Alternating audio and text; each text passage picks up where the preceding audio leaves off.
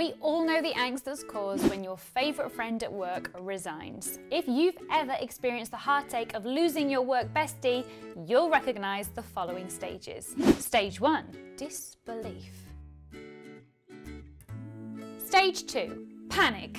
Don't leave! What if I can't cope? What if my job becomes super hard? What if other people leave? What if everyone leaves? Stage 3, anger. I'm going for lunch without you. Stage 4, guilt.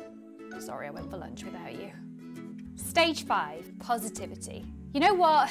This is actually really good. This is a great opportunity for me to make some new work friends. Stage 6, moving on.